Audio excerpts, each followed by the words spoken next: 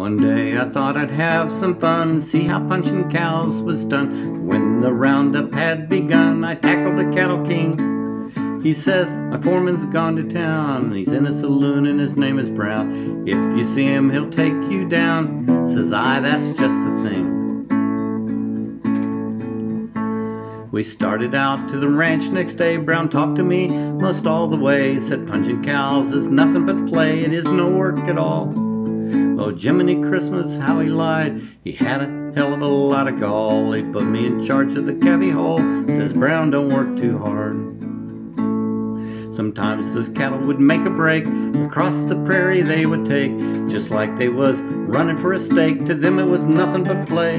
Sometimes they would stumble and fall. Sometimes you couldn't head them at all. And we'd shoot on like a cannonball till the ground came in our way.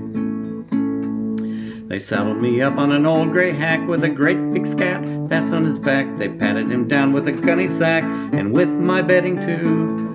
When I got on him, he left the ground, went up in the air and circled around. And when I came down, I busted the ground. I got a terrible fall. They picked me up and they carried me in and rubbed me down with a picket pin. Says that's the way they all begin. You're doing fine, says Brown. Tomorrow morning, if you don't die, I'll give you another hoss to try. Says I, oh, can I walk? Says Brown, yep, back to town.